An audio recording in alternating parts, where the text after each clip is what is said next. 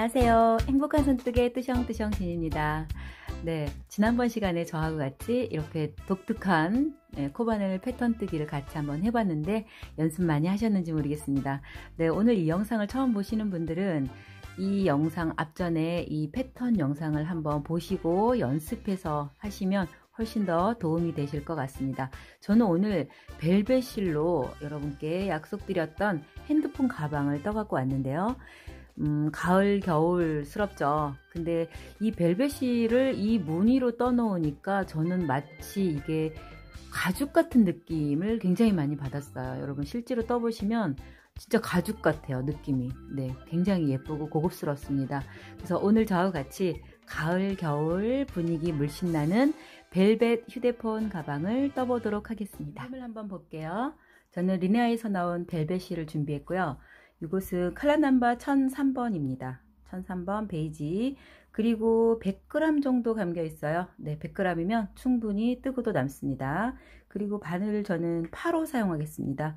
네, 5.0mm 8호. 그리고 돗바늘, 가위, 표시마커 이렇게 필요합니다. 네, 뜨시기에 앞서서 제가 한 가지 설명을 드리겠습니다. 저는 오늘 이제 8호 코바늘로 사용해서 뜰 건데 혹시 여러분께서 가지고 계신 실이 조금 가늘다든지 이럴 경우가 있어요. 그러면 6호나 7호로 바늘을 변경해서 뜨셔야 됩니다. 그리고 또 한 가지는 제가 오늘 뜨는 실과 같다 하더라도 너무 저는 좀 더 견고하게 나왔으면 좋겠어요 하시는 분 7호 바늘 사용해서 뜨시기 바랍니다. 아시겠죠? 여러분이 6호, 7호, 8호 중에서 그 그 실에 가장 맞고 또 내가 원하는 조직을 만드시려면 이 바늘 굵기로 조정 가능하세요. 그럼 이제 크기를 조금 더 잡아주시면 되겠죠. 아래로 이렇게 내려갈수록 2코 뭐 이런 식으로 코스 변경해서 뜨시면 원하시는 그 편물과 그 다음에 그 크기가 나오실 것 같습니다. 참고해 주세요. 저는 미리 사슬뜨기 15코를 이렇게 떠서 왔어요. 여러분이 이제 작품 원하시는 센치가 다 다르시겠지만 이 패턴은 홀수로 코스를 잡아 주셔야 여러분 패턴 뜨시기가 쉽습니다. 자, 그래서 저는 15코로 이렇게 준비했습니다. 여기서 이게 이제 15번째 코예요. 잡고 계시고 기둥사슬코 1코 뜨셔서 15번째 코부터 짧은뜨기 들어갑니다. 자, 첫 코 짧은뜨기 표시. 두 번째 코 바늘 넣고 짧은뜨기 하세요. 이렇게. 세 번째 바늘 넣고 짧은뜨기. 네 번째 바늘 넣고 짧은뜨기. 이렇게 보이시는 순서대로 전부 한 코에 하나씩 짧은뜨기를 15코 뜨십니다. 자.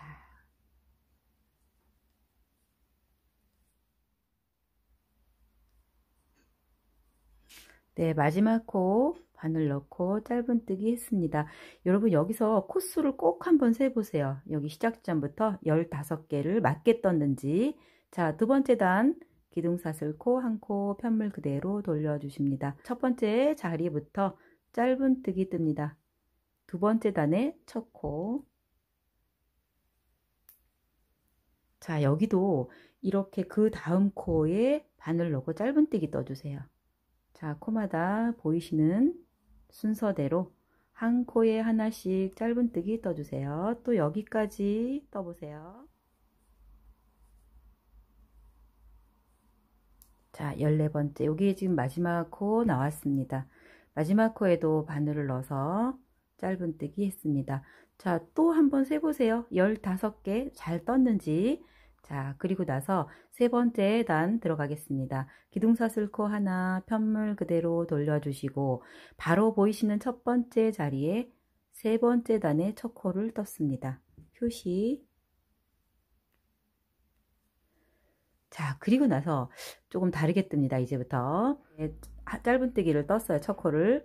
두 번째 코는 바로 여기 아래 두 단 밑에, 한 단, 두 단 밑에 여기 바늘을 넣습니다. 자, 제가 보여드릴게요. 여기 첫 번째 자리죠. 여기가 두 번째 자리인데 이렇게 올라가 보면 여기 두 번째 자리가 있습니다. 이렇게 해서 우리는 이 두 단 밑에 있는 여기에 짧은뜨기를 뜹니다. 바늘 넣어 보겠습니다. 이렇게 넣어서 실을 위로 편안하게 쭉 끌어올려 주세요. 길이 맞춰 주시고 짧은뜨기. 세 번째 코 그 바로 옆에 바늘 넣고 짧은뜨기. 네 번째 코는 또 이거를 뜰 거예요. 자, 이렇게 들어가 있죠. 그 바로 옆에 이 짧은뜨기는 얘하고 같은 자리입니다. 이렇게. 그러면 그 옆에 바로 이 자리에 이거하고 똑같이 길게 넣는 짧은뜨기를 뜹니다. 이 자리에요. 자, 바늘 열로 이렇게 들어가서 뒤에 거 끌어올려서 쭉 길이 맞춰 주시고 짧은뜨기. 바로 그 다음 옆에 있는 코에 짧은뜨기. 그 다음 긴 짧은뜨기 들어갑니다. 여기 들어가 있고 요거 하나 건너뛰고 여기에 바늘 넣어 주세요. 자, 이렇게 해서 아래에서 위로 쭉 끌어올려. 그 다음에 짧은뜨기. 그 바로 옆에 코에 일반적인 짧은뜨기. 그 다음에 긴 짧은뜨기. 자, 여기에요. 여기 보시면 여기에 들어가 있고 요거 하나 이 자리죠. 그래서 우리는 길게 넣는 거 그 다음 자리에 넣습니다. 이렇게 해서 쭉 끌어올려서 길이 맞춰 주시고 여기서 짧은뜨기. 그 다음 코에 짧은뜨기. 그 다음 긴 짧은뜨기. 자, 이렇게 들어가겠습니다. 이렇게 쭉 끌어올려서 짧은뜨기. 바로 옆에 있는 짧은뜨기. 그 다음 긴 거 요거 하나 건너뛴 자리 여기 바늘 넣어서 쭉 끌어올려서 짧은뜨기. 그 바로 옆에 코에 짧은뜨기. 그 다음 지금 여기 들어가 있는 것을 확인하시고 그 옆에 하나 건너뛰고 그 다음 자리 여기 바늘 넣습니다. 이렇게 쑥 끌어올려서 키를 맞춰 주시고 짧은뜨기. 그 다음에 이제 짧은 거 떠야 되죠. 그 다음 여기에 짧은뜨기 뜹니다. 그리고 이게 지금 코수를 한번 확인하셔야 돼요. 시작 지점부터 둘, 넷, 여섯, 여덟, 열, 열둘, 열넷, 열다섯 코. 이렇게 코스가 맞는지 보세요. 그리고 첫 번째 우리가 이제 긴 롱 짧은뜨기라고 부를게요. 롱 짧은뜨기를 우리가 첫 코 일반적인 짧은뜨기, 두 번째 코에 롱 짧은뜨기를 떴어요. 이 끝에 보시면 롱 짧은뜨기 들어가고 짧은뜨기 들어갔어요. 이렇게 양쪽의 조건이 같다는 거 여러분 꼭 기억해 주세요. 자, 그 다음 단 떠보겠습니다. 풀러내고 그 다음 단 시작코 기둥사슬 코 하나 편물 돌려 주십니다. 돌리니까 우리가 전 단에서 이렇게 길쭉하게 들어간 롱 짧은뜨기가 보이고 있는데 몇 개가 되어 있는지 한번 확인해 볼게요. 하나, 둘, 셋, 넷, 다섯, 여섯, 일곱 개네요. 자, 7개. 그러면 7개를 떴을 때는 첫 번째 코에 짧은뜨기 떠주시고 표시. 두 번째 코 여기 이렇게 있는데 두 번째 코까지 짧은뜨기 해주세요. 이렇게. 자, 기억하세요. 이 뒤에서 이것은 이제 어떤 거냐 하면요. 이 롱 짧은뜨기가 하나, 둘, 셋, 넷, 다섯, 여섯, 7개 있었을 때 규칙이에요. 짧은뜨기 2개로 시작합니다. 아시겠죠? 자, 7개가 있었을 때 우리는 짧은뜨기 2개로 시작한다. 그 다음에 여기 롱 짧은뜨기 큰 부위가 2개가 보입니다. 거기에 이쪽 편에 하나 걸고 이쪽 편에 하나를 걸어서 이렇게 모아서 짧은뜨기를 뜹니다. 그리고 나서 그 옆에 홈에 바늘을 넣고 짧은뜨기 합니다. 그 다음 이거랑 같이 모아서 쭉 올려주셔야 돼요. 여기서 이렇게 짧게 뜨시면 안 예쁘십니다. 오그라들어요. 편안하게 이렇게 해서 짧은뜨기. 그 다음 모아서 떴으니까 여기 홈에 짧은뜨기. 그 다음 모아주기. 이거 쑥 끌어내서 길이 좀 편안하게 맞춰주시고 짧은뜨기. 자, 모아서 짧은뜨기 했죠. 이 옆에 홈에 짧은뜨기. 그 다음 모아줘야 돼요. 이거랑 이거랑 넣어서 실을 감아내는데 편안하게 해서 짧은뜨기. 그 다음 그 옆에 홈에 짧은뜨기.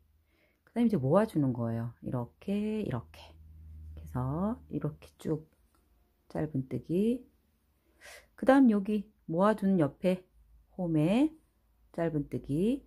그 다음에 이거랑 이거랑 한 개만 실을 그대로 끌어와서 편안하게 짧은뜨기.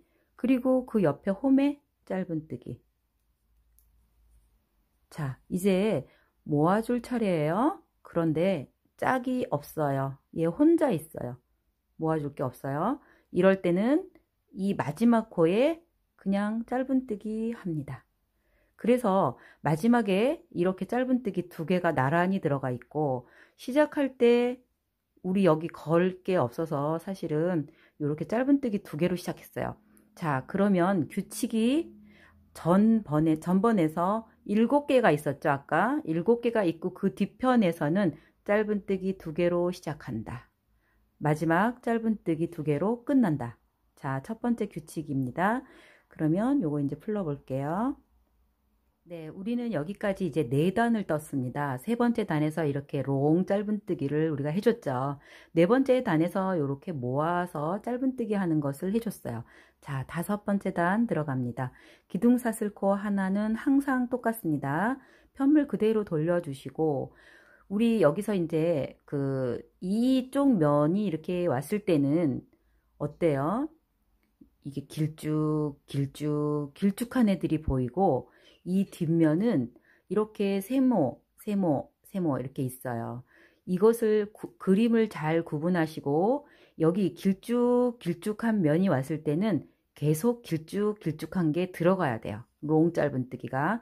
근데 이제 그 규칙이, 우리가 첫 번째 코는 그냥 뜨고 두 번째 코에 2단 밑에 짧은뜨기, 여기다가 이제 롱 짧은뜨기를 떴어요. 이번에는 첫 번째 롱 짧은뜨기 떠주고 여기는 그냥 짧은뜨기. 그 다음에 롱 짧은 거, 롱 짧은 거, 이런 순으로 지그재그로 이 롱 무늬를 넣어주는 거예요. 그래서 지금 자, 사슬 하나 떠서 이렇게 돌렸죠. 두 번째 들어있는 롱을 확인하시고 첫 번째부터 바로 롱 짧은뜨기를 뜹니다. 그러면 여기 위에 이제 첫 번째 자리가 여기예요. 여긴데 그 바로 밑에 있는 짧은뜨기를 찾으셔야 돼요. 그 짧은뜨기의 아래쪽으로 바늘을 찔러 넣습니다. 자, 찔러 넣어 보겠습니다. 찔러서 위로 길이를 맞춰주는 거는 똑같고, 여기서 짧은뜨기를 떴습니다. 자, 롱 짧은뜨기로 첫 코를 떴죠. 5번째 단의 첫 코. 그 다음에 이제 롱 짧은뜨기 떴으니까 이거 바로 위에 짧은뜨기 뜨세요. 여기 넣고 짧은뜨기. 그 다음에 또 다시 롱 짧은뜨기를 떠야 돼요. 자, 그 다음 짧은뜨기는 이 자리죠. 이 자리인데 그 바로 밑에 있는 이쪽에 짧은뜨기를 찾으셔야 돼요. 여기 바로 밑에, 그러니까 2단 아래쪽으로 바늘을 넣습니다. 꾹 찔러 넣고 뒤쪽으로 한번 보실게요. 여기 삼각형 모양의 가운데로 바늘이 나왔는지 확인하셔야 돼요. 이렇게 해서 확인하신 다음 실을 끌어올립니다. 이렇게 끌어올려서 짧은뜨기. 그 다음 여기 롱 짧은뜨기 위에 짧은뜨기 하나. 이제 다시 롱 짧은뜨기예요. 여기 그 다음 자리가 있고, 이거 긴 거 있죠. 긴 거 바로 옆에 있는 짧은뜨기 아래쪽으로 바늘을 넣어보세요. 뒤쪽에 여기 가운데 바늘이 나옵니다. 이렇게 확인하시고 실을 끌어올리세요. 끌어올려서 짧은뜨기. 자, 그리고 그 바로 옆에는 그냥 짧은뜨기. 그 다음 롱 짧은뜨기. 이 긴 줄 바로 옆에 있는 짧은뜨기 찾아서 아래쪽으로 바늘을 찔러 넣습니다. 앞에 확인, 가운데로 나왔는지, 그걸 확인하시고 끌어올리십니다. 이렇게 해서 짧은뜨기, 그 다음 옆에 짧은뜨기, 그 다음 롱, 이 긴 줄 바로 옆에 있는 짧은뜨기 아래쪽으로 바늘을 찔러 넣고 확인, 가운데로 나왔는지 확인, 그 다음 실을 끌어냅니다. 쭉 끌어내서 짧은뜨기. 자, 그 다음 옆에 짧은뜨기. 코가 이게 늘어지는 것을 조심하셔야 됩니다. 이렇게 짧게 해서 넣어야 돼요. 자, 여기 롱 있는데 이 짧은뜨기를 찾아서 바늘을 넣고, 네, 가운데 정상적으로 바늘이 나왔네요. 자, 이렇게 놓고 실을 끌어올려서 짧은뜨기, 바로 옆에 짧은뜨기, 그 다음에 이제 롱, 이거 바로 옆에 짧은뜨기의 아래쪽 찔러 넣어서 끌어올리십니다. 이렇게 그래서 짧은뜨기, 그 다음 바로 옆에 정상적으로 짧은뜨기. 자, 이 패턴이 제가 요거 영상 올리기 전에 이 털이 없는 실로 보여드렸습니다. 충분히 연습하신 분들은 지금 이 영상이 나 무슨 말인지 알아 이러실 것 같아요. 네, 그래도 오늘 혹시 이 영상을 처음 보시는 분이 계실 것 같아서 제가 다시 한번 자세히 설명하고 있습니다. 자, 여기서 첫 번째를 잘 보세요. 첫 번째 롱이 들어갔어요. 롱, 그 다음에 짧은 거, 마지막에 롱, 짧은 거, 마지막 롱으로 끝납니다. 첫 번째 롱으로 시작했으니까 마지막 코 롱입니다. 그래서 이 자리, 마지막 자리 떼볼게요. 롱, 그냥 짧은뜨기, 롱으로 끝납니다. 여기서도 찾기 어려우시죠? 어려우실 때 이 긴 걸 보세요. 이거 긴 거. 이 긴 거에 바로 옆에 있는 짧은뜨기를 보세요. 그리고 그 아래쪽에 바늘을 찔러 넣습니다. 그리고 여기가 모서리 코기 때문에 제가 이렇게 해서 한번 떠볼게요. 여기 지금 실을 끌어서 이렇게 올려 볼게요. 올리고 이렇게 떠볼게요. 어떻게 되냐면 이렇게 약간 불안정한 상태로 있어요. 물론 이렇게 끌어서 또 뜨긴 떠요. 하지만 이제 이렇게 좀 불안정한 상태에 있는 것을 방지하기 위해서 안전장치를 하죠. 자, 안전장치를 해보겠습니다. 롱, 바로 옆에 있는 짧은뜨기 아래쪽에 바늘을 넣어서 이 실도 최대한 이쪽으로 있을 수 있도록 해 주신 다음 끌어올립니다. 끌어올리는데 여기, 자, 마지막 코쯤에 이 편물의 마지막 코에 이렇게 바늘을 찔러 넣으세요. 이렇게 빼주세요. 긴 거죠. 여기서 그대로 뒤에까지 다 빼주십니다. 그러면 여기가 이렇게 묶여 있어요. 여기 마지막 편물에 같이 붙였어요. 그래서 훨씬 더 단단합니다. 이렇게 벗어나질 않고. 자, 이렇게까지 뜨고 사슬 하나 떠서 다음 단 보겠습니다. 자, 그 다음 단에 이게 앞면이에요. 이게 이 다이아몬드 그림이 있는 쪽을 제가 앞면이라고 설명드리겠습니다. 여기에 몇 개가 있는지 한번 세볼게요. 아까 우리 맨 처음에 7개 있었죠? 이번에 하나, 둘, 셋, 넷, 다섯, 여섯, 일곱, 8개가 있네요. 자, 8개가 있을 때 앞면 뜨는 규칙이에요. 자, 사슬뜨기 하나 떠서 뒤로 돌렸는데 첫 번째 자리에 짧은뜨기를 하고 표시를 해 보겠습니다. 두 번째 코에 이 앞면에서는 우리가 2개를 모아서 이렇게 걸어내서 짧은뜨기를 뜨고 그렇게 했죠. 자, 모을 게 있는지 없는지 보시는 거예요. 자, 여기 있어요. 이거랑 이거랑 모으면 되네요. 그래서 첫 번째 짧은뜨기 한 다음에 바로 모아준다. 이게 8개가 있었을 때 규칙입니다. 8개를 떴을 때는 뒤로 돌리자마자 이런 다이아몬드가 나왔을 때 짧은뜨기 하나 뜨고 모아주는 거예요. 모아서 떠보겠습니다. 이렇게 짧은뜨기. 그 다음 여기 홈에 짧은뜨기 계속 반복이에요. 이렇게 걸쳐내서, 자, 여기서 빡빡하지 않게 해야 다이아몬드가 예쁘게 나오죠. 울지 않고. 그 다음에 요 옆에 홈에 짧은뜨기, 다음 모아주는 거죠. 이거 실 요렇게 끌어와서 편안하게 해주셔야 돼요. 짧은뜨기. 그 옆에 홈에 짧은뜨기.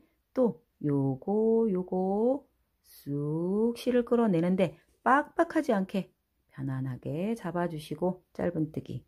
그 옆에 홈에 짧은뜨기 걸어내기. 이렇게. 자, 이거 지금 꼬아져 있죠? 이거 바늘로 이렇게 펴주세요. 제대로 있을 수 있도록 이렇게 펴주세요. 피고 이렇게 끌어내죠. 모아서 짧은뜨기. 그 바로 옆에 홈에 짧은뜨기. 그 다음에 걸어서 이것도 지금 약간 그러네요. 펴주세요. 이렇게 펴서 이렇게 모아서 편안하게 짧은뜨기. 그 옆에 홈에 짧은뜨기. 이제 모아줄 차례 마지막. 요렇게 있습니다. 요렇게 해서 모아서 짧은뜨기. 자, 시작할 때 짧은뜨기 하나 하고 바로 모아줬어요. 왜냐하면 우리가 쭉쭉 롱 뜬 게 8개였었어요. 두 번째 세트에서 8개일 때는 하나 뜨고 모아주고, 여기 마지막에 지금 모았어요. 모으고 나서 이 마지막 코를 짧은뜨기 한 코만 떠주세요. 그래서 이쪽 조건과 이쪽 조건이 같습니다. 시작과 끝이 같죠. 요것을 확인해 주세요. 자, 풀어내고. 네, 그 다음 단 사슬 하나 편물 돌려주십니다. 뒷면 나왔다. 뒷면에 뭐 있죠? 쭉쭉쭉쭉 있습니다. 이제 여기서 우리는 여기 이렇게 그림이 되면은 무조건 아래, 두 단 아래로 찔러 넣어야 되는구나 라고 아셔야 돼요. 이 그림을 보고. 그런데 지그재그로 우리가 넣었습니다. 그러면 자, 한번 꽂아 볼게요.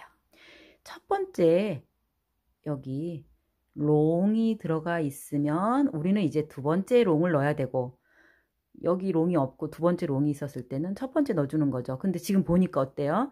롱이 들어가 있어요. 그러면 첫 코는 그냥 짧은뜨기를 떠야 되는구나. 이렇게 아셔야 돼요. 자, 표시. 그럼 두 번째 롱을 넣어야 되겠죠. 자, 롱을 뜰 때는 항상 이 기준점을 기준으로 그 바로 옆에 있는 짧은뜨기를 찾아서 아래쪽으로 바늘 찔러 넣습니다. 그리고 확인할 게 있죠. 가운데 잘 나왔는지 확인. 여기 삼각형에 가운데 바늘이 나왔는지 확인. 그렇게. 근데 이거 확인할 때 여기가 늘어져요. 이 코가 이렇게 늘어져 있어요. 이렇게. 그렇게 해서 뜨면 여기가 이렇게 벌어져요. 여기서 조금 바짝 당겨주세요. 당겨주신 다음에 찾는 거죠. 이렇게 여기 가운데 나왔구나. 이렇게 좀 빨리 해야 되겠더라고요. 천천히 하니까 이게 이렇게 늘어져 있더라고요. 네, 여러분 참고하세요. 자, 이렇게 롱 떴고 그 옆에 짧은 거 하나 뜨죠. 그 다음에 긴 거 떠야 돼요. 긴 거 뜰 때는 이 기준점, 아래에 있는 이 기준점 바로 옆에 있는 짧은뜨기 그 바로 밑에 있는 구멍 이렇게 넣어보는 거죠. 가운데 나왔네. 이렇게 끌어올리고 짧은뜨기. 길이를 잘 맞춰 주셔야 됩니다. 그 다음 그 바로 옆에 짧은뜨기, 그리고 롱, 이거 바로 옆에 짧은뜨기 아래쪽 짧은뜨기. 이거 늘어졌어요. 이렇게 이게 커요. 이거 발견하시면 다시 풀어서 짱짱하게 좀 당겨 주십니다. 자, 여기 이 짧은뜨기부터 다시 해볼게요. 그래서 이렇게 짧은뜨기, 롱 이렇게 넣고 짧은뜨기 잘 들어갔나? 네, 요 가운데 잘 들어갔네요. 그 다음 옆에 짧은뜨기, 롱 뜰 차례. 여기 롱을 봐야 돼. 그 다음 여기 바늘 넣고 뒤쪽에 가운데로 잘 나왔네요. 이렇게 확인해 주시면서 뜨십니다. 자, 이렇게 그 옆에 짧은뜨기 뜨죠. 그 다음 롱, 여기에 롱이 있어요. 그 롱 바로 옆에 짧은뜨기를 찾아서, 이게 지금 별빛이라 잘 안 보이시죠? 이렇게 제껴보세요. 여기 짧은뜨기가 있습니다. 롱 바로 옆에 짧은뜨기 있어요. 그 짧은뜨기 밑으로 반을 넣습니다. 이렇게 끌어올려서 짧은뜨기, 그 옆에 짧은뜨기, 롱 옆에 있는 롱 옆에 짧은뜨기 여기 있네. 여기 아래쪽으로 바늘을 넣고 뒤에 잘 나왔는지 여기 가운데 센터로 이렇게 앞에도 맞는지 네 확인하시고 실 끌어 올리십니다. 짧은뜨기 그 옆에 이렇게 짧은뜨기, 또 롱 이 긴 거 옆에 있는 짧은뜨기 그 아래쪽 바늘 넣고 뒤쪽에 가운데 잘 나왔는지 확인, 그 다음에 쑥 끌어올려서 편안하게 맞춰주신 다음 짧은뜨기. 자, 이제 거의 끝에쯤 왔네요. 이러면은 여기를 떠야 되는 것 같기도 하고 막 이래요. 무조건 코스 세봅니다. 여기 첫 번째부터 둘, 넷, 여섯, 여덟, 열, 열둘, 14개. 자, 이거 마지막 코였네요. 이렇게 빼놓고, 자, 마지막 코를 떠야 되는데 롱을 떴어요. 그럼 그 옆에는 짧은뜨기죠. 이 마지막 코에 자, 될 수 있으면 이 끝 쪽에 넣어야 이렇게 이 끝이 이렇게 예쁘게 나옵니다. 예, 끝에 편물 넣으시고 짧은뜨기 바늘을 넣으시고, 자, 이렇게 됐어요. 그 밑에가 보니까 롱으로 넣은 게 지금 우리가 롱을 넣었는데 하나, 둘, 셋, 넷, 다섯, 여섯, 7개네요. 자, 사슬 하나 떠서 뒷면 한번 보겠습니다. 자, 하나, 둘, 셋, 넷, 다섯, 여섯, 7개. 아, 7개 규칙이 있었죠. 우리 아까 여기서 했어요. 7개가 보일 때는 첫 번째 코에 짧은뜨기 하고 표시를 하시죠. 이 줄이 7개예요. 그러면 규칙이 있었어요. 짧은뜨기 2개로 시작하는 거였어요. 맞죠? 짧은뜨기 2개. 왜냐하면 얘가 짝이 없어서 그렇습니다. 여기 걸을 짝이 없어서. 그래서 2개 떴어요. 그 다음에 여기 걸고 여기 걸어서 이제 모을 수가 있어요. 그렇죠? 모아서 편안하게 놓고 짧은뜨기, 그 옆에 홈에 짧은뜨기, 이제 이거랑 이거랑 여기 꼬아져 있는 거는 이렇게 풀어 주십니다. 이렇게 걸어서 여기서도 바짝 당기지 말고 편안하게 짧은뜨기. 자, 옆에 짧은뜨기 이제 걸어내야 되죠. 이거하고 이거하고 쑥 걸어내는데 힘을 빼세요. 여기 당기면 쪼그라듭니다. 힘을 빼고 짧은뜨기. 그 바로 옆에 짧은뜨기. 자, 이 뜨는 패턴 뜨는 기법 제가 매우 천천히 그 앞전 영상에 있습니다. 찾아서 참고하시면 네, 훨씬 더 도움이 되실 거예요. 자, 이렇게 걸고 이거 꼬아져 있다. 이거 이렇게 꼬아져 있죠. 풀어주세요. 바늘로 이렇게. 그런 다음에 이렇게 끌어내서 짧은뜨기. 그 바로 옆에 있는 홈에 바늘 넣고 짧은뜨기. 그 다음에 이거 쭉 걸어내서 짧은뜨기. 그 바로 옆에 있는 홈에 짧은뜨기. 이렇게 그대로 하죠. 모아주고 그냥 뜨고, 모아주고 그냥 뜨고, 모아주고 그냥 뜨고, 이렇게 떴어요. 자, 그럼 이제 마지막 코가 있는데 7개를 이렇게 길쭉길쭉한 거 7개를 뜨고 난 뒷면 뒤로 돌렸을 때 이제 이 앞에서 뜰 때 7개짜리는 여기 짧은뜨기 2개 뜨고 모아주고 짧은뜨기 모아주고 짧은뜨기 이렇게 가죠. 여기 2개가 있어요. 여기도 2개 떠야 돼요. 짧은뜨기 이 마지막 코에 떠보겠습니다. 왜 그럴까요? 얘 짝이 없어서 그래요. 얘 혼자 있어. 걸어야 되는데. 그래서 에이, 여기 그냥 짧은뜨기 하나 더 떠주는 거예요. 그래서 여기 2개, 여기 2개. 이거는 7개일 때예요. 아셨죠? 자, 그 다음 단 사슬 하나 떠서 돌려봅니다. 아, 이것도 이런 거 나왔다. 그죠? 롱 나왔다. 그죠? 자, 그러면 이제 여기서 생각할게. 첫 번째 여기 들어가 있고, 여기는 두 번째 들어가 있고. 아, 이제 첫 번째 이거 롱 할 차례다 라고 아셔야 되는 거예요. 자, 그러면 첫 번째 한번 넣어보겠습니다. 이게 이제 첫 코고, 그 바로 밑에 있는 짧은뜨기가 이거예요. 그 바로 밑에. 자, 이렇게 하나, 둘, 그 바로 밑에 이렇게. 어떻게 여기 잘 모르시면 여기 밑에 롱 있고요. 그 바로 위에 짧은 게 하나 있어요. 그 바로 윗자리예요. 이렇게 구분하는 방법입니다. 여기 바늘 넣어 보겠습니다. 쭉 끌어올려서 짧은뜨기. 자, 이게 첫 번째로 롱이 들어가면은 이번 달은 이제 8개 나오겠구나 라고 아시면 돼요. 자, 들어갔어요. 그 바로 옆에 그냥 짧은뜨기. 이제 롱 넣을 차례죠. 긴 줄을 찾아라. 그 옆에 짧은뜨기를 찾아라. 그의 바로 밑이다. 앞에 확인하자. 오, 삼각형의 가운데구나. 이런 순서로 여러분이 차근차근 뜨시면 무늬가 예쁘게 나올 거예요. 자, 여기서 편안하게 잡아주시죠. 요렇게. 그 다음 옆에 짧은뜨기. 자, 이제 롱. 여기 롱 찾아야 돼. 그 옆에 짧은뜨기, 그 밑에 구멍. 앞에 자리가 맞나 보시고 이렇게 끌어올리십니다.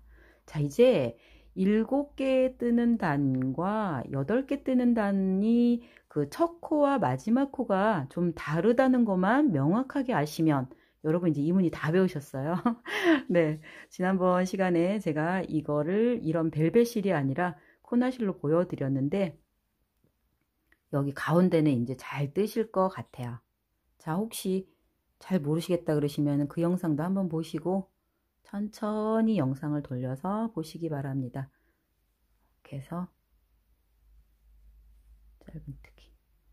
그 다음 코 여기 넣고 짧은뜨기. 그 다음 롱을 찾아서 벨벳이라 잘 안 보인다 이거죠. 이렇게 제껴 보겠습니다. 보이죠? 여기 밑에 이렇게. 그 다음 옆에 짧은뜨기. 자, 여기 시작을 생각하셔야 돼요. 시작 코부터 롱 넣었어요. 마지막 롱으로 끝나요. 이런 단은 8개가 나온다 생각하시면 돼요. 첫 코부터 롱을 넣었잖아요. 그래서 이번에는 무늬가 8개 나와요. 이거를 찾아서 그 옆에 있는 짧은뜨기의 아래쪽으로 바늘 넣죠. 쭉 끌어올리는데 얘가 잠깐만요. 여기 바늘 넣었는데 이 실이요. 이쪽으로 막 이렇게 넘어가지 않도록 그것만 주의해 주세요. 이렇게 해서 하고 여기 끝에 편물의 끝에 제일 끝에 여기 바늘 같이 넣어서 자, 이렇게 당겨서 같이 다 빼주시면 돼요. 이렇게 안 해도 되는데 이거 제가 생각해낸 방법이에요. 그래야 좀 단단한 것 같더라고요. 자, 여기서 사슬뜨기 하나 편물 돌리시고 우리 첫 코에 롱이 들어갔을 때는 얘가 8개가 나와 있어요. 한번 확인해 볼까요? 하나, 롱 하나, 둘, 셋, 넷, 다섯, 여섯, 일곱. 여기 롱, 마지막에 롱이 있어요. 이렇게. 자, 8개. 그러면 8개 하고 나서 이제 앞면 다이아몬드 뜰 때는 이렇게 첫 코 짧은뜨기 하고 아까 우리 여기 7개 있을 때는 짧은뜨기 2개를 뜨고 모아 떴어요. 8개 있을 때는 짧은뜨기 하나만 뜨시면 바로 이렇게 걸 자리가 있다는 거죠. 자, 이렇게. 이 앞에서 좀 이상한데요. 왜 그런지 한번 보겠습니다. V가 이상하게 들어갔어요. 자, 여기 옆에 짧은뜨기 넣고 V가 여긴데 이 줄이 엉켰어요. 이 줄이. 자, 이렇게 올려서 이거 그 다음 거 뜰 때 이 V가 여기 있는 이 V가 이쪽으로 먹혔어요. 자, 이런 것도 있을 수 있겠네요. 그죠? 자, 뜨시면서 왜 그런지를 원리를 아시면 돼요. 그 다음에 여기 편물의 끝에 넣고 자, 이렇게 끌어올린 다음에 V가 살아있나 볼게요. 여기 잘 안 보이시죠? 이 V가 살아있어요. 이거 아까 이게 여기로 씹혔어요. 자, 이렇게 해서 쭉 당겨서 빼주고 다시 그 다음 단 해보겠습니다. 여기 V가 있어요. 이렇게 V가 있어야 되는데 아까 이게 없어져 가지고 자, 그럼 여기서 이제 모아뜨기 할 때 8개니까 첫 코 짧은뜨기 하나 떠 놓으시고 8개일 때는 한 개만 뜨면 돼요. 그리고 바로 여기 모을 게 있어요. 여기랑 여기랑. 아시겠죠? 이 원리 아시겠죠? 이렇게 해서 여러분 쭉 뜨십니다. 자, 무늬 패턴은 이제 다 아시리라 생각을 하고 연습을 좀 많이 해서 뜨시면 아마 예쁘게 작품이 나오실 것 같습니다. 자, 이렇게 짧은뜨기. 자, 8개 뜰 때는 또 이렇게 마지막에 걸을 게 있어요. 자, 이거하고 이거 이렇게 꼬아진 거 펴주시고 이렇게 마지막까지 모아주고 마지막 짧은뜨기 한 코예요. 그러니까 이 롱이 7개 있을 때가 이제 2개, 2개고 8개가 만들어지면은 하나라고 생각하시면 돼요. 아시겠죠? 자, 이렇게 떴습니다. 자, 이제 여러분께서 원하시는 센치만큼의 그 길이를 뜨시는데 제가 오늘 뜬 작품의 그 단수 어떻게 몇 단을 뜨셨는지 알려드리겠습니다. 자, 단수 세기가 매우 좀 복잡해 보입니다. 그렇죠? 자, 여기 마름모 있는 쪽을 앞면이라고 말씀을 드렸고 이렇게 뒤집어 보면 롱 짧은뜨기가 들어가 있는 것을 제가 이제 뒷면이다라고 이렇게 말씀을 드렸는데 자, 단수를 세는 방법 보다도 제가 이제 한 그 개수를 세는 방법을 알려드릴게요.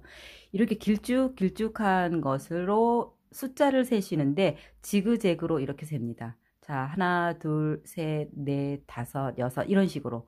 그래서 제가 이제 이렇게 보시면 자, 여기 이거 하나, 둘, 셋, 넷, 다섯, 여섯, 일곱, 여덟, 아홉, 열, 열하나, 열둘, 열셋, 열넷, 열다섯, 16개. 자, 16개. 그러면 여기서부터 여기까지 이게 32단이에요. 32단. 그리고 맨 밑에 있는 짧은뜨기 한 단이 있죠. 그것까지 합치면 33단입니다. 근데 이제 그렇게 세시면 머리 아프시니까 이 줄로 16개가 될 때까지 뜨고 보실게요. 자, 그리고 저는 똑같이 이렇게 16개 여기 이 줄 이렇게 세어서 16개가 되는 거 2장 뜨고 오겠습니다.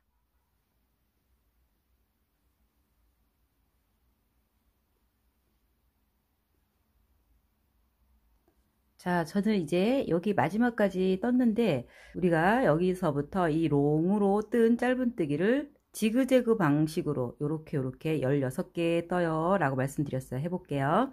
하나, 둘, 셋, 넷, 다섯, 여섯, 일곱, 여덟, 아홉, 열, 열하나, 열둘, 열세, 열네, 열다섯, 16개. 자, 16개 롱 짧은뜨기를 뜨고 이 롱 16개죠.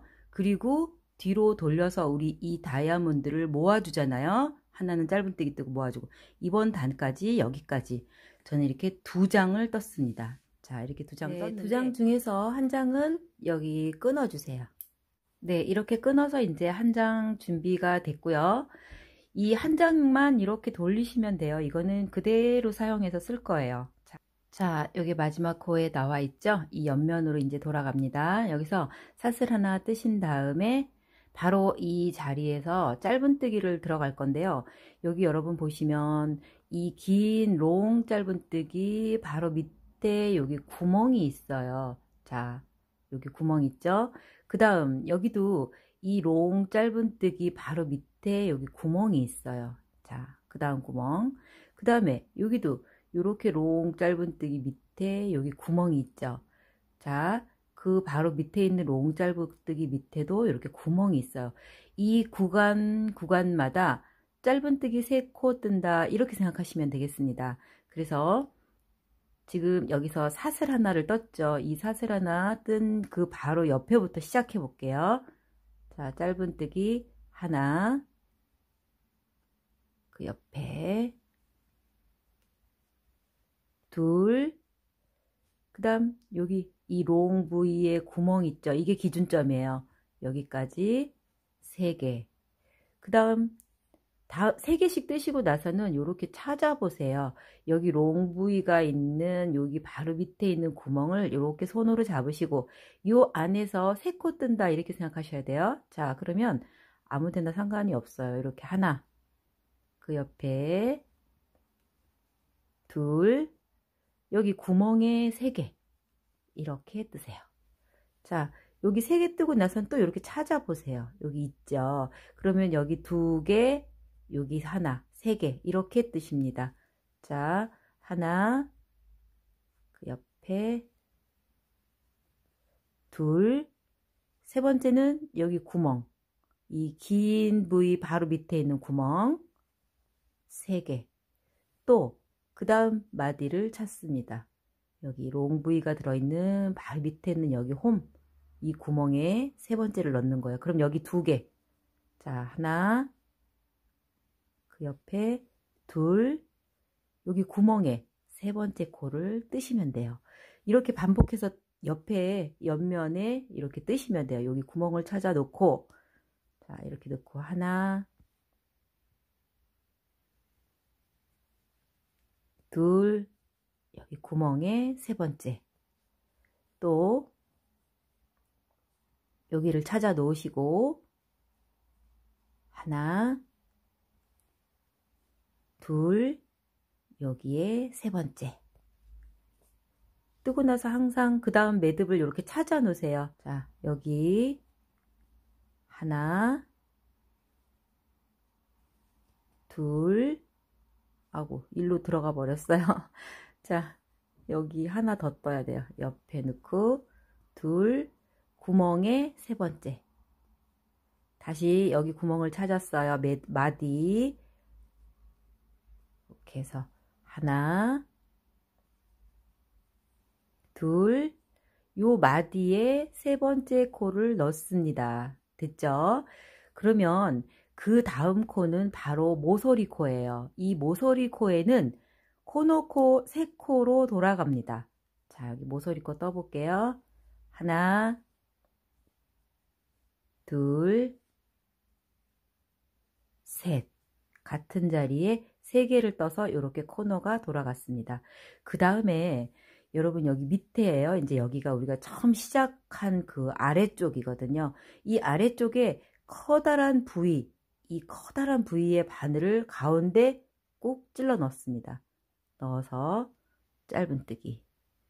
그 다음에 이 부위하고 여기 가운데 짧은뜨기 한 코가 있었죠.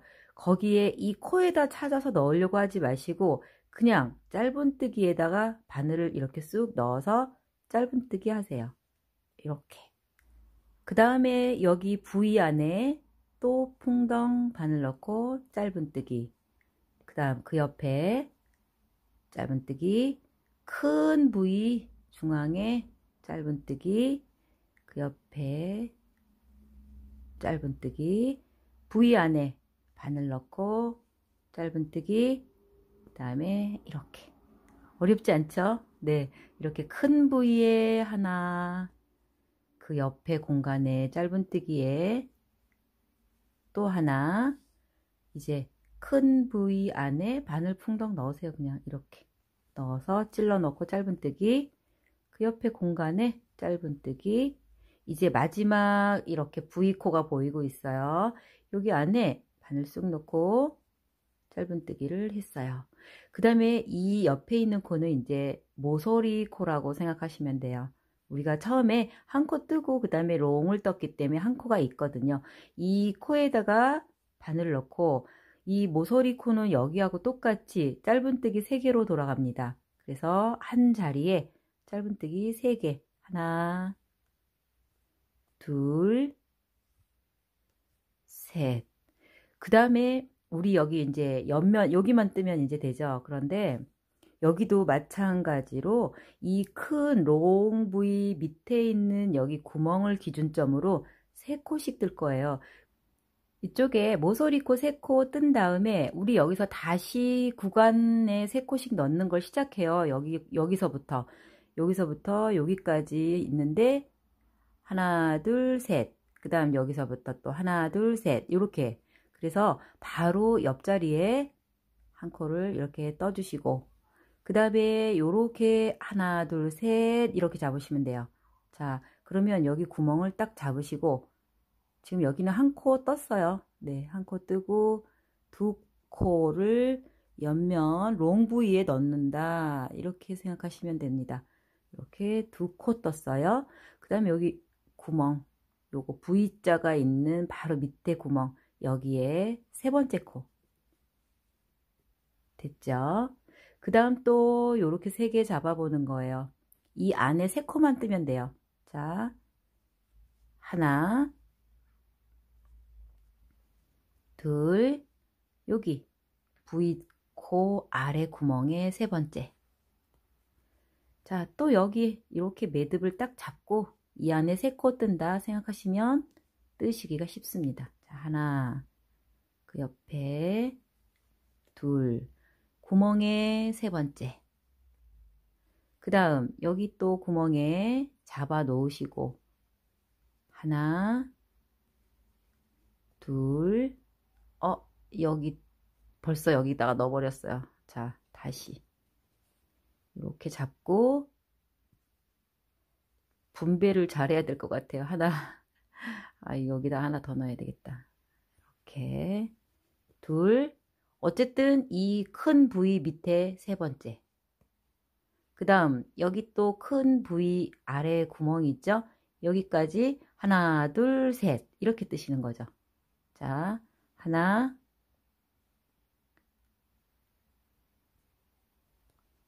둘, 여기 구멍에 3개. 또 이렇게 잡고 하나, 둘, 구멍에 3번째. 또 이렇게 잡으시고 하나, 둘, 구멍에 3개. 자, 이렇게 뜨시면 여러분 여기 어렵지 않으실 거예요. 자, 그 다음에 이제 마지막 세트 남았어요. 여기 하나, 이렇게 넣어야 되겠다. 둘, 여기 끝에는 요 마지막 코에 넣을게요. 네, 여기까지 우리가 이렇게 3면을 짧은뜨기를 떴는데 이제 이 옆면 뜨는 방법 이제 시작해 볼게요. 자, 여기서 사슬뜨기 하나 뜨신 다음에 편물을 그대로 돌려주세요. 그런 다음 보이시는 여기 첫 번째 자리 있죠? 여기가 첫 코죠? 코를 이렇게 집어넣고 그 다음 코에 이렇게 꺾어주세요. 자, 앞걸어 짧은뜨기라고 합니다. 이렇게 뜨신 다음에 여기 표시 한번 할까요? 네, 첫 코 자리 표시했어요.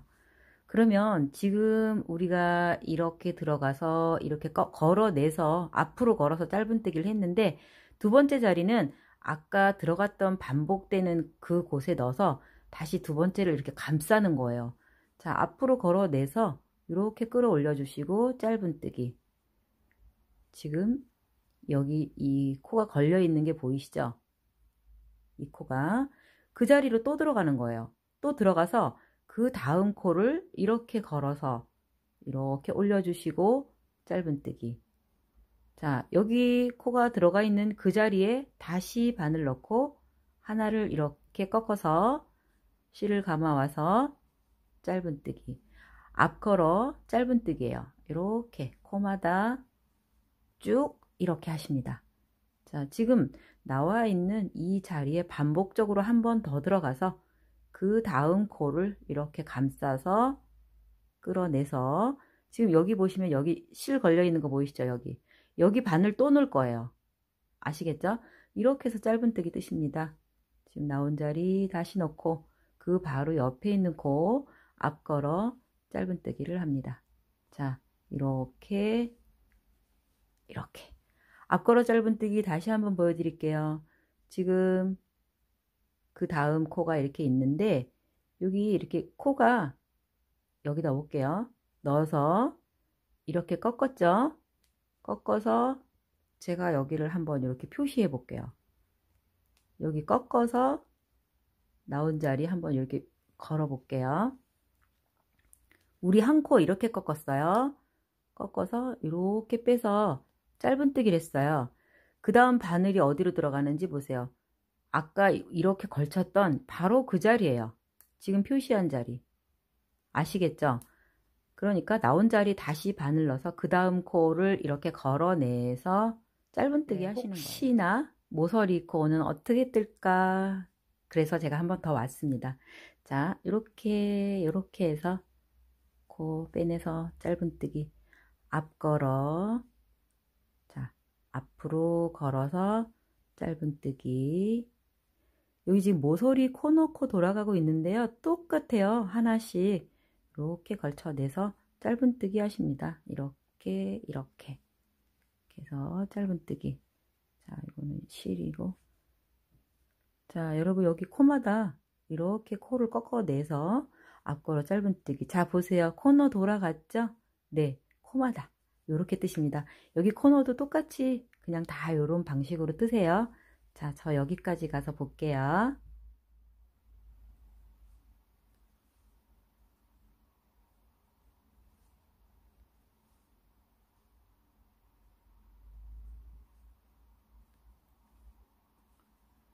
네, 마지막 코 남았네요. 마지막 코까지 이렇게 걸어내서 앞걸어서 짧은뜨기를 했어요. 그 다음에 여기 끝에는 이렇게 해서 빼뜨기 한번 갈게요. 이렇게 옆을 좀 이렇게 해주는 의미에서 자, 빼뜨기 한 코 했어요. 그 다음에 사슬뜨기 하나 하신 다음에 편물을 그대로 돌려주세요. 자, 여기서부터 우리가 지금 뜬 게 이렇게 각이 생겼어요. 그렇죠? 자, 이렇게 각이 나왔어요. 그 다음에 이랑 짧은뜨기 합니다. 자, 첫 번째 코부터 바늘 뒤에 넣으시고 뒤에 넣고 짧은뜨기 첫 코 표시합니다. 오케이. 자, 이제부터 만들어져 있는 코 뒷줄에 바늘 넣고 이랑 짧은뜨기. 자, 오늘 뭐 앞걸어 짧은뜨기도 배우시고 네, 지금 또 이랑 짧은뜨기 또 같이 하고 계십니다. 이렇게 뒷줄 바늘 넣고 짧은뜨기, 또 뒷줄 바늘 넣고 짧은뜨기, 뒤에 바늘 넣고 짧은뜨기, 뒷코에 바늘 넣고 짧은뜨기. 자, 이게 이제 이랑 짧은뜨기인데요. 이것을 이렇게 전체적으로 코마다 늘리거나 줄이거나 하지 않습니다. 여기 코너 돌아갈 때도 마찬가지 이 뒷줄에만 한 코에 하나씩 짧은뜨기 해서 여기 가서 또 한번 볼게요. 자, 뒷줄에 이랑 짧은뜨기 쭉 떠보세요. 이렇게.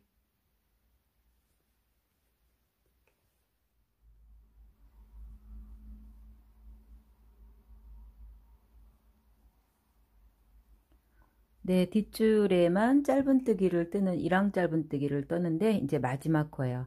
마지막 코에 짧은뜨기를 또 하신 다음에 여기서 기둥사슬코 하나 뜨셔서 편물 돌려주시고 여기서 다시 첫 번째 코부터 이랑 짧은뜨기를 또 뜨세요. 자, 이랑 짧은뜨기 두 단입니다.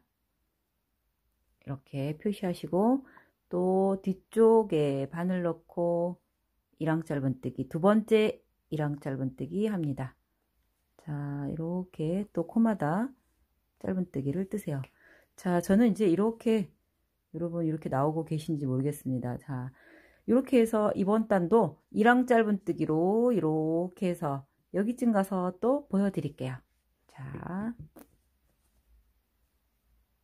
뒷줄 바늘 넣고 이랑 짧은뜨기 쭉 떠서 저 끝에 가서 볼게요.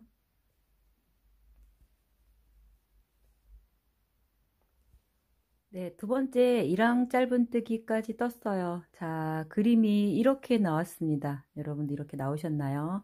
자, 이랑 짧은뜨기 두 단 이렇게 떴습니다. 그래서 이제 앞에 우리 이거 한 장 떠놓은 거 있었잖아요. 이거랑 이제 같이 붙여줄 거예요. 짧은뜨기로. 그래서 여기 지금 모서리에 고정을 할게요. 임시 고정을. 여기 우리가 지금 모서리 코 3코 떴잖아요. 여기가 중앙이에요. 요 가운데 이 지점하고 여기 지금 앞에 여기 꼬리줄이 있네요. 이거랑 같이 임시로 고정을 시켜 놓겠습니다. 자, 이렇게 빼서 둘이 같이 묶어 놨어요. 또 이쪽에는 꼬리실이 없나? 아, 여기 있는데. 자, 이쪽에는 그러면 표시핀으로 할게요. 여기 3코 중에서 요 가운데 코 있어요. 요 가운데 코 따라서 이렇게 올라가서 여기 모서리 코 또 가운데 코 있죠.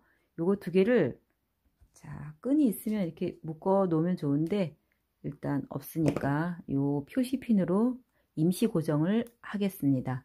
그래서 여기 붙여놓고 여기 붙여놓고, 자, 여기 바늘이 있는 쪽은 굳이 안 붙이셔도 되고 이쪽도 붙여 놓겠습니다. 이렇게 여기 끝자리죠. 끝자리 하고 여기 요거 하고 여기 끈이 있었네요. 자, 이렇게 귀퉁이를 좀 약간 임시 고정 이렇게 시켜 놨어요. 우리가 여기서부터 이렇게 같이 잡고 이제 짧은뜨기를 할 건데요. 실을 이렇게 초코를 빼봅니다.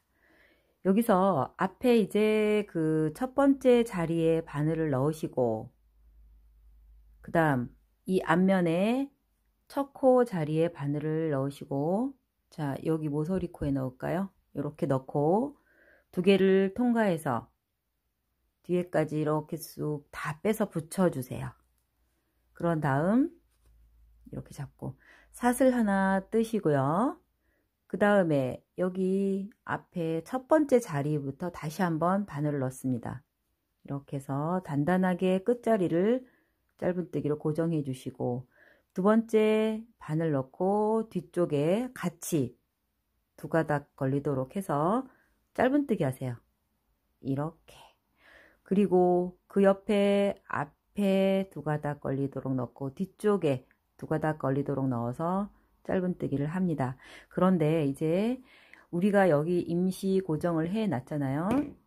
이것을 여러분께서 정확히 1대1로 코스를 맞추면 좋겠지만, 만에 하나 그 코스가 맞지 않는다든지 아니면 이제 좀 울 경향이 있잖아요. 그래서 여러분 편하시게 이렇게 뜨시는 중간중간에 길이를 맞춰가면서 꿰맨다는 느낌으로 짧은뜨기를 하십니다. 자, 앞에 이렇게 뒤에 바늘을 넣고 짧은뜨기를 하세요. 이렇게 앞에 뒤에 짧은뜨기, 앞에 뒤에 짧은뜨기. 이것은 짧은뜨기로 이 두 장을 붙여준다는 느낌으로 하세요. 이거 한 코, 이거 한 코 꼭 그렇게 맞추실 필요는 없어요. 그래서 이렇게 꿰매준다는 마음으로 이렇게 뒷장하고 같이 짧은뜨기로 붙여주시는데, 중간에 우리 임시 고정을 해놨잖아요. 이거 두 개를 계속 이렇게 맞춰가면서 하세요. 자, 이렇게 해서 울지 않도록 이렇게 중간중간 계속 길이를 맞춰가면서 하셔야 돼요. 자, 그래서 꼭 1대1로 넣어야 되겠다는 마음을 버리시고, 내가 이걸 지금 바느질을 한다, 그런 느낌으로 이렇게 짧은뜨기 해주십니다. 자, 이렇게 하면서 또 어느 게 너무 길지는 않는지 이렇게 길이를 잘 맞춰가면서 짧은뜨기 해주시면 됩니다. 자, 이렇게 짧은뜨기. 자, 앞뒤로 넣었는데 이렇게 바느질, 짧은뜨기로 바느질하는 거예요, 여러분. 네, 이렇게 해서 앞뒤로 짧은뜨기 꼭 코스를 맞추시려고 하면 아마 많이 어려우실 거예요. 그래서 이렇게 길이만 맞춰주시면 돼요. 하나가 길지 않도록 수시로 이렇게 길이 맞춰줘 가면서 앞에서 바늘 넣고 이렇게 짧은뜨기 하세요. 자, 이렇게 해서 이렇게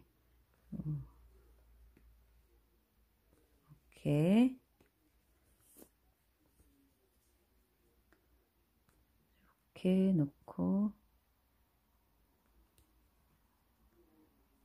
앞뒤로 넣고 짧은뜨기. 여기 모서리 코에도 이제 거의 지금 길이가 맞았죠. 그래서 이렇게 짧은뜨기, 마지막 모서리 코에도 앞뒤로 맞춰서 이렇게 짧은뜨기 해주세요. 자, 그러면 이제 이쪽 한쪽 면이 다 붙었어요. 여러분, 이렇게 붙었어요. 확인되셨죠?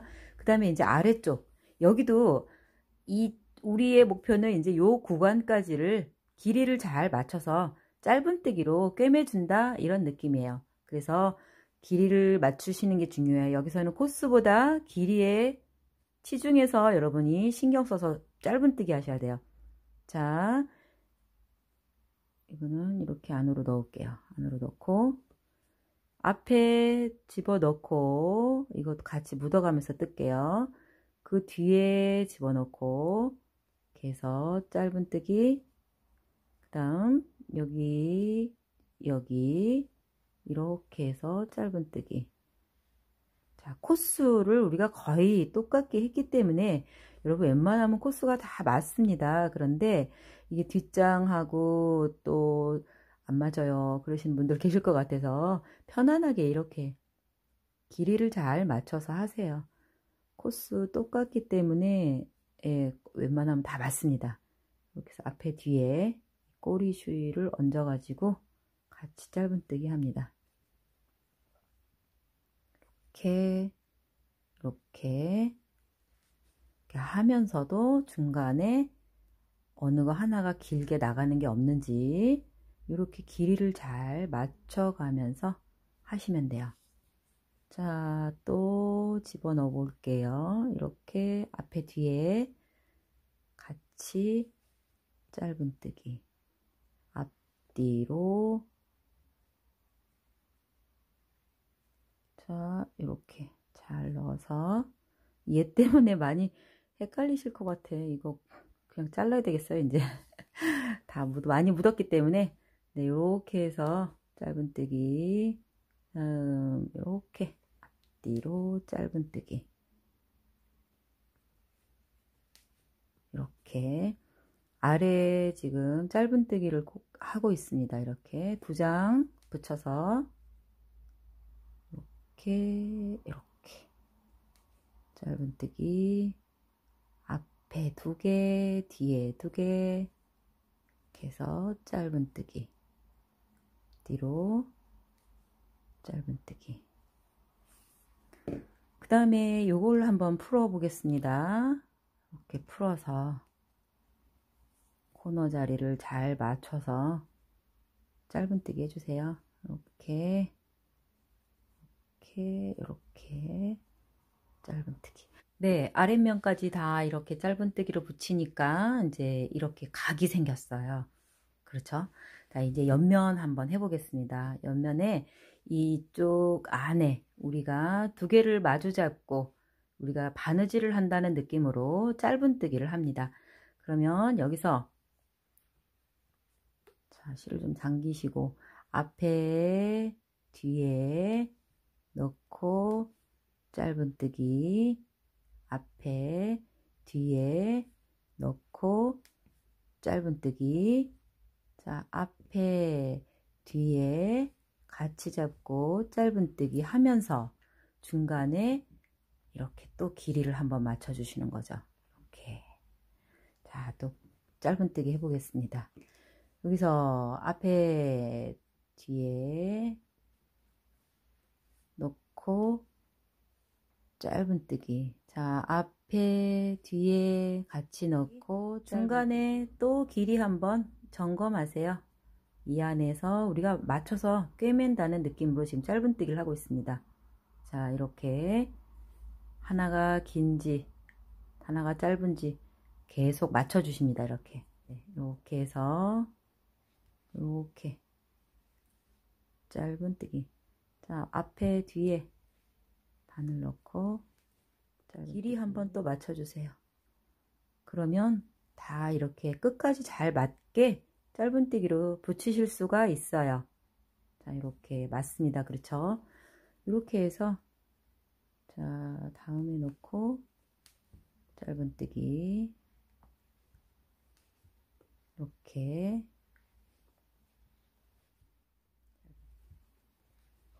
자, 또 점검 이렇게 수시로 이렇게 점검을 해야 울지를 않습니다. 이렇게 해서 가면 될 것 같아요. 자, 이렇게 짧은뜨기, 짧은뜨기, 짧은뜨기. 이거 이제 풀러 볼게요. 풀러서 끝을 어쨌든 이렇게 맞추면 되기 때문에 자, 마지막 맞춰서 해볼게요. 이렇게 넣고 짧은뜨기, 앞뒤로 넣고 짧은뜨기,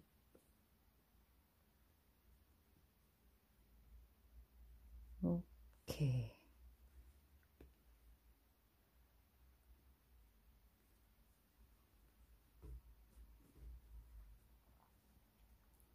네, 여기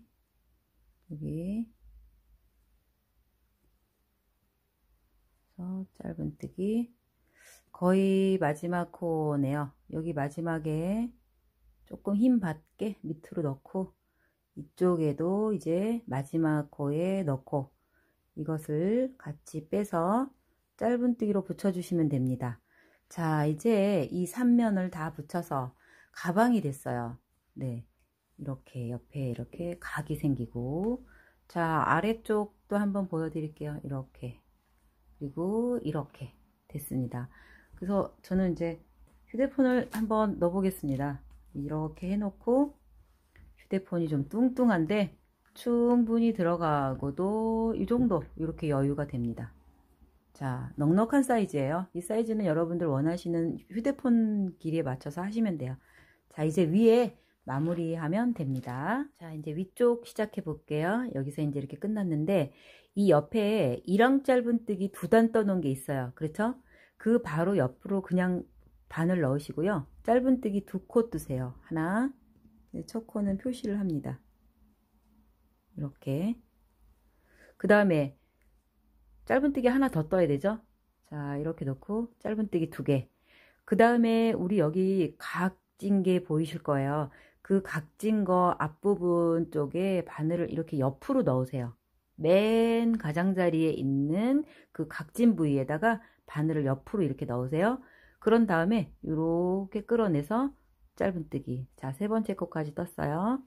그 다음에 이제 앞면 쪽으로 떠주시는 건데, 앞면에 첫 번째 보이시는 여기 짧은뜨기 자리에 짧은뜨기, 보이시는 코에 2번째 짧은뜨기, 그 다음에 3번째 여기 V코가 보이고 있어요. 이렇게 V코 보이시죠? V코에 가운데 쑥 찔러 넣어서 짧은뜨기 하세요. 이렇게. 자, 여기 하나, 2개 뜨고 3번째 V코가 있어요. 그 다음에 이 옆에는 그냥 짧은뜨기. 그 다음 V코에 가운데 쑥 찔러 넣고 짧은뜨기. 그 옆에 그냥 짧은뜨기. 그 다음 V코에 짧은뜨기. 그 다음 옆에 짧은뜨기. 자, 롱 V코 가운데 짧은뜨기.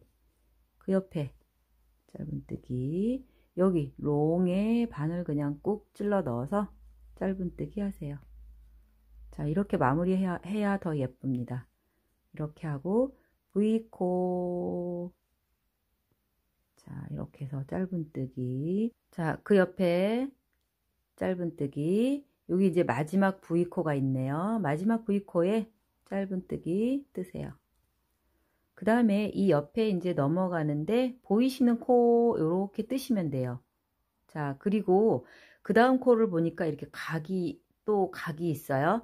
이 각에 바늘을 이렇게 옆으로 넣어서 또 앞걸어 내서 짧은뜨기를 뜨세요. 그 다음에 이 중간에 이랑 짧은뜨기 2단이 있었죠. 그 2코 짧은뜨기 뜹니다. 이렇게 하나, 둘. 그 다음에 또 이렇게 각이 나왔어요. 바늘을 이렇게 넣어서 실을 끌어오시고 앞걸어서 짧은뜨기를 또 해주세요. 이렇게 양쪽 각 부분 앞걸어 짧은뜨기를 했습니다. 그리고 나서 이쪽은 이제 또 똑같습니다. 자, 보이시는 코 옆에 짧은뜨기 하나, V코 보이시죠? 롱 V코. 여기 이렇게 V가 긴 게 있어요. 이 안에 바늘 쑥 집어 넣어서 짧은뜨기.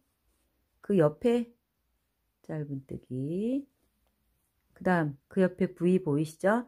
V에 바늘 넣고 짧은뜨기. 그 옆에 짧은뜨기. 롱 V코 안에 짧은뜨기. 그 다음 그 옆에, 자, 그 옆에 짧은뜨기. 롱 V에 짧은뜨기. 그 옆에 짧은뜨기. 그 다음 여기, 자, 그 다음 여기 또 롱 부위가 보여요. 짧은뜨기 이렇게 해주십니다.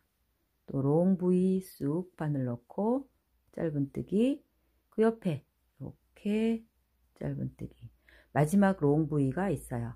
여기 넣고 짧은뜨기. 자, 여기 옆에 한 코 짧은뜨기 하시고, 여기 우리 처음에 그냥 바로 이쪽으로 넘어갔거든요. 그래서 이 옆에 마지막으로 앞걸어 짧은뜨기를 해주십니다. 그 다음 여기서부터 이제 빼뜨기 한 단 돌리면은 끝이에요. 자, 첫 코 빼볼게요. 자, 이렇게 해서 그 옆에 바늘 넣으시고 빼뜨기, 첫 코 표시.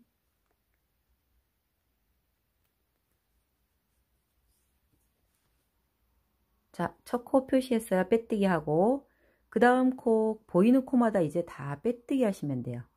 이렇게, 이렇게. 자, 빼뜨기 하시면서 너무 바짝 잡아당기지 마시고 편안하게 이렇게 빼뜨기 넣고 뒤에까지 바늘 넣고 뒤에까지. 자, 이번 단의 마지막까지 이렇게 코마다 빼뜨기 하세요. 자, 이렇게 쭉 여기까지 한번 빼뜨기 해볼게요. 네, 마지막까지 이렇게 빼뜨기 한 단을 돌렸어요. 그래서 이제 마지막 코가 남아 있는데 요거 맞아 빼뜨기 해주시고, 이 첫 코 자리가 있죠. 여기서 이제 연결해서 끊겠습니다. 자, 이 정도 적당히 끊어 주시고 실을 쭉 빼시는데, 이 끄는 실을 돗바늘에 연결하셔서 여기 다음 자리가 이렇게 있죠. 그 다음 자리도 이렇게 있습니다. 그러면 여기서 이렇게 나왔는데 두 번째 자리 이렇게 바늘을 넣어주세요. 이거 하나 말고 그 다음 자리 이렇게 해서 바늘을 통과하십니다. 통과하시는데 이걸 이렇게 당겨서 지금 이 물고 있는 이 자리 있죠. 실을 물고 있는 코, 거기 가운데 뒤쪽으로 이렇게 통과합니다. 자, 이렇게 하나 건너뛰고 두 번째 앞으로 이렇게 들어갔죠. 여기서 이제 실이 나왔는데 이것을 그대로 가운데 넣으시면서 동시에 뒤쪽 방향으로 이렇게 찔러 주세요. 이렇게 해서 바늘 한번 빼 보겠습니다. 자, 여기 이렇게 마무리가 됐습니다. 됐죠? 이렇게 해서 요 남은 실은 안쪽에 숨겨 줍니다. 여러 번 왔다 갔다 해서 몇 번 지나가서 솔기 쪽으로 이렇게 여러 번 통과해서 여러분 잘라 주시면 돼요. 자, 저는 여기까지 통과하고 가위로 끊겠습니다.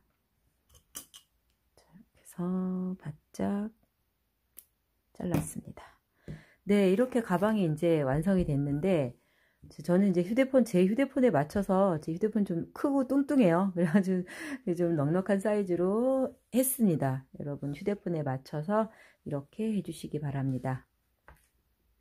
네, 저는 이제 여기 핸드메이드 장식도 달고, 그 다음에 끈도 이렇게 원터치 수작업으로 만든 이 핸드폰 가방 끈인데요.